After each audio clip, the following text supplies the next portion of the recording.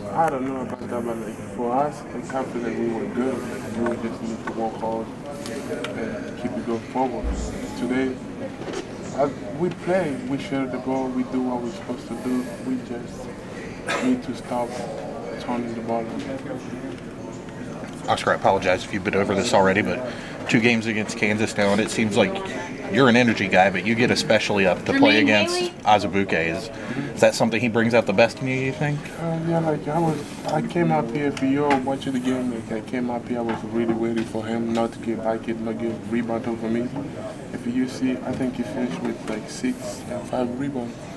I think I did what I was supposed to do.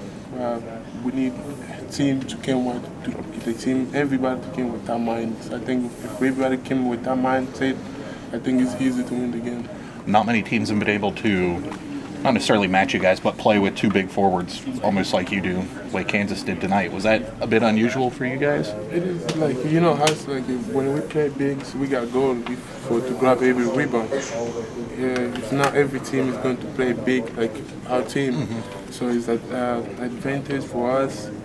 So somebody else is gonna have, especially this, he's gonna have a little guys on him. So we gotta feed him the ball. So if he's finishing, so we gotta keep him the ball. That's what we need, and we need to grab every rebound.